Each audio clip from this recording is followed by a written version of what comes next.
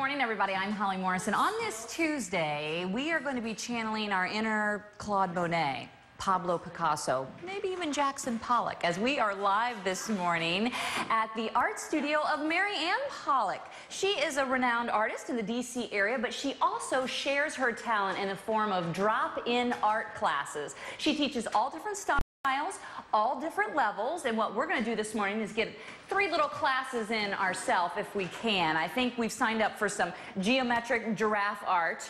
That's what's currently going on. I'm going to try to jump in on this class in just a few minutes. We're going to learn a little still life and watercolor. We're also going to do some blind contour line drawing. I'm not even sure exactly what that is, but you and I are going to learn it together. We're going to learn all about art. We're going to talk about Mary Ann's art as well. And of course, we're going to tell you how you can sign up for these creative classes yourself. And if you are wondering, is Mary Ann related to the actual Jackson Pollock?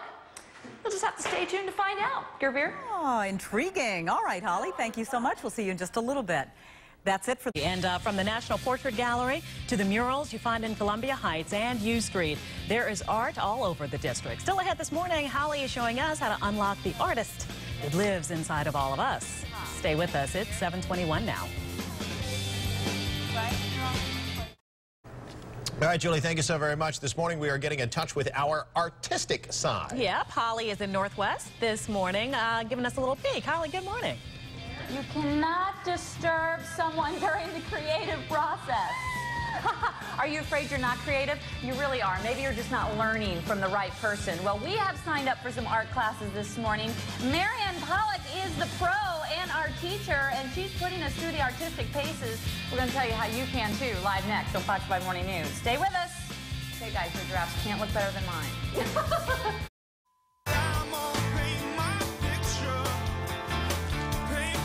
County Crows for you this morning. It's 7:52 on this Tuesday morning. Folks trying to get in across the 14th Street Bridge this morning.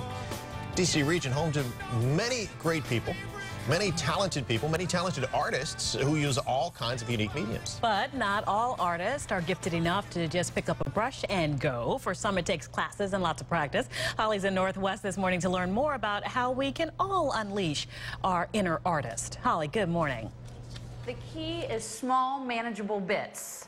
I always say that about my life. If something's overwhelming, break it down to small, manageable bits, and you can tackle it. And that's what I'm learning about drawing as well, and a little watercolor, and a little coloring in, as we are taking some art classes in the studio of Mary Ann Pollock, who has been putting us through the artistic paces already this morning. How's everyone feeling? Creative? Yes, good. We're in the zone. And Mary Ann, let's kind of talk about what is a good age to start learning how to do art? Well, I think we start making art from the very beginning, you know. I had kids as young as 2.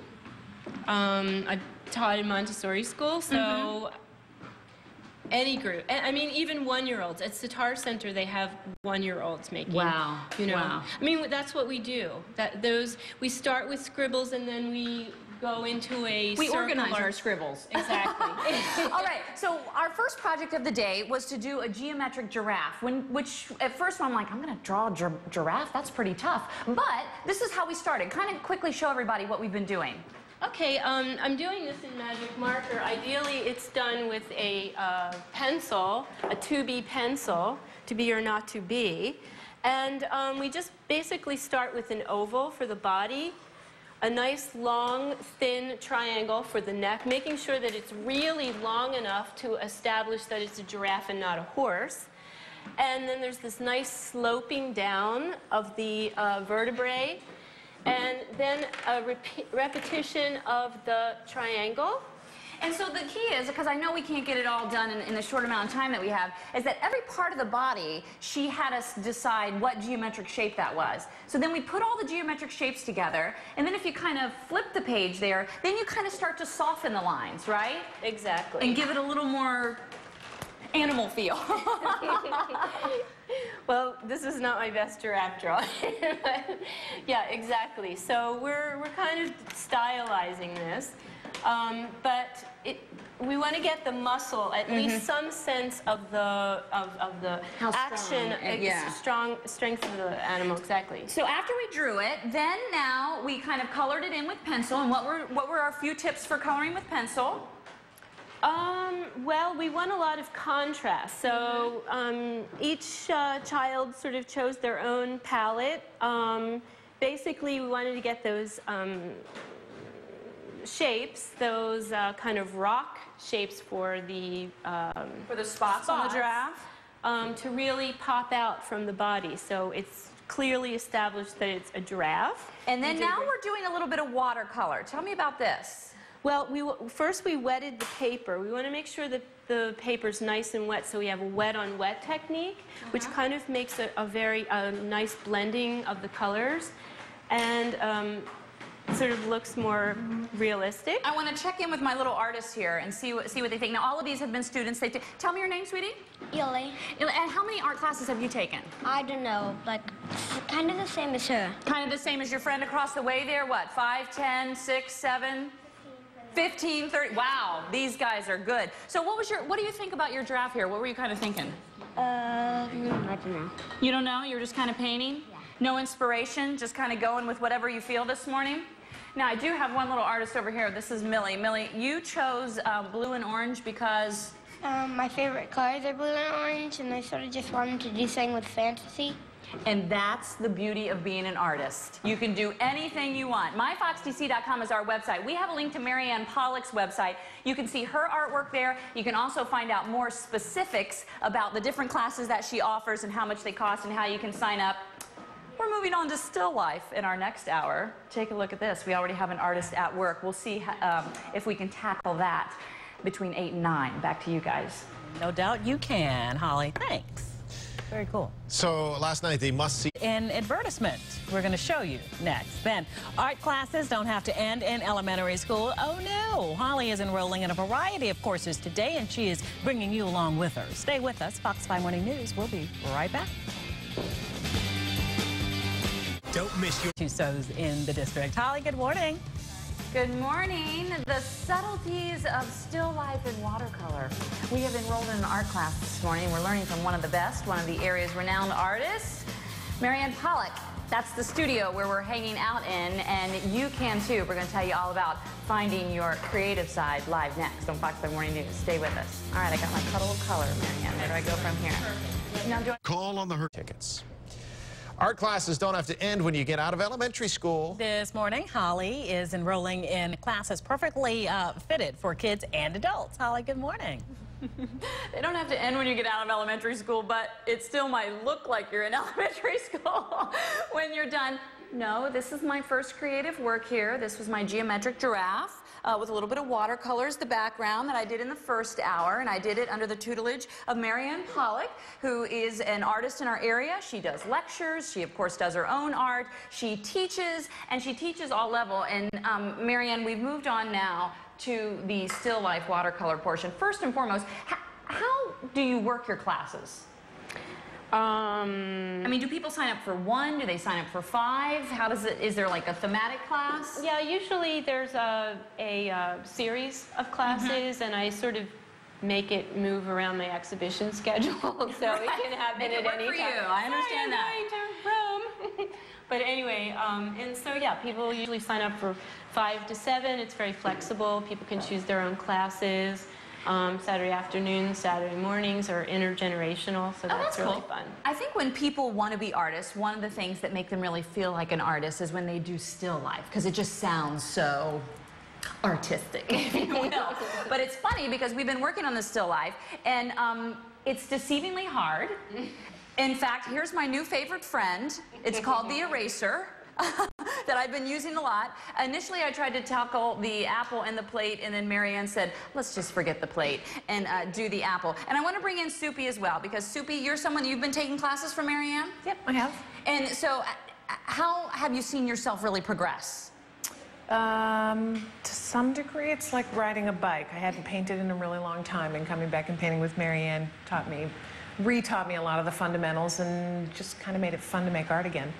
Fun to make art. That's the key right there. Okay, so now, tell me kind of what's going through your mind there as you're working on your apple. Really what I'm trying to do right here is really saturate the image with a lot of color. I have a tendency to paint kind of light, so I want to give it a lot of color and also give it some dimensionality. I don't want it to look like it's flat on the page. I want it to really look like an apple. Oh yeah, I know. I'm having that dimensional problem myself. Okay, so now kind of tell me, because one of the key things that you said, which really struck me, Marianne, was that you were like, when we're doing still life, we need to paint or draw what we see, not what we think it looks like. Exactly. What the wonderful thing about art is it develops the right side of the brain, which is really sensory, and it's not it's associative. So what we're doing is we're directly going from our eyes into our brain and developing fine motor skills, eye-hand coordination. So we're really staring at the object, and within this apple are actually the lines of perspective. So the line that is straight ahead is really you facing the apple, and the curvature is already delineated in these lovely lines that you can use the cadmium orange. So we're really starting, this is a wet on wet technique, and basically you saturate the image with water, lots of water, so that it naturally blends. And we establish the light source, which, let's see, it's changing with the camera. It's on the right-hand side. That was it. My picture looks terrible because of the light on the camera. I just discovered that that was the problem. I can find an excuse in anything. Okay, well, maybe we have encouraged you to come find the fun in doing art again. myfoxdc.com is our website. We have a link to Marianne Pollock's website. You can find out more specifically about her classes and also about her art as well. In fact, coming up in our next hour, we're going to see some of her art. We're going to take another lesson, and we're going to see if she really is related to that other famous artist with the last name Pollock. Back to you. I think we know who that is. Holly, thank you very much. Holly's art, impressive. It is. It is impressive. Yeah. Now, okay. what we have to show you here. Do some real trouble.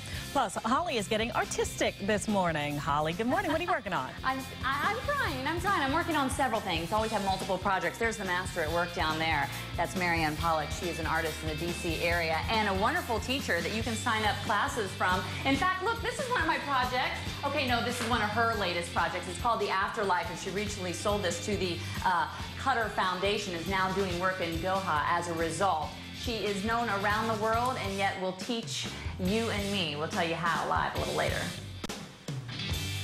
It's beautiful. Thanks, Holly.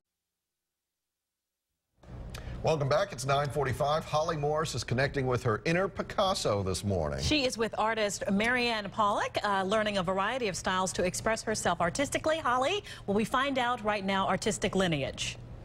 Yes, exactly. No, I'm going to make you wait a few more minutes before I tell you about her artistic lineage. We were just talking about my artistic side and my state of mind. This is Marianne Pollock. We were talking about my stream of consciousness, and really now I'm in such this Zen mode, I feel like I just got a massage, right? So now I'm really ready to be creative. Woo! We've been working on that all morning. Okay, so let's tell everybody what our next thing is, and this might be my favorite way to paint ever. What are we doing, Marianne? And me too. This is called a contour line drawing. Basically, we have Sumi ink, and in this case, we're studying lilies. We're not looking at the page. We're just looking at the object. It could be a figure. It could be anything you want. It could be something as mundane as a cell phone. Okay, Anyway, so I want people to understand what you just said. You never look at what you're drawing. It's called blind contour drawing. You only look at the object, and you just kind of see the object and then feel the artwork. exactly. You're feeling the edges. And so that your eye and your hand are moving at the same very slow meditative rate, and the object is telling you how to draw it. So you flow with nature. So metaphorically, in a way, it teaches us that we don't have to put so much effort into life, that there it is in front of us, all the answers, maybe just needing to have a little more ink on the page. Sometimes the answer is to put a little more ink, but other than that, you just let it flow. And really, you are serious in the fact that you're like, this is how you really get into the creative side of your brain. Generally, I do at least 50 Sumi ink drawings before I start painting, and I journal and do all kinds of things, sing and dance. but just to get out of the left side of the brain to the right side of the brain, where it's associative and not so thinking, but more feeling. So this is my fourth. I have 3 there on the table. I started with marker, then I moved on to ink, and then... There's marker, there's the Sumi ink, which is basically charcoal and water, a little gum arabic. Now, people, I mean, these kind of things, if you're really good, can be very expensive, like to the tune of... What? $65,000? Did you tell me that story? Oh, well, yeah, if you're Ellsworth Kelly. If you're Ellsworth Kelly. I'm So not just Ellsworth Kelly, but I might need to do a few more, but there early you go. Matisse, you know. Yeah, early Matisse, right. Early Matisse, I think that works.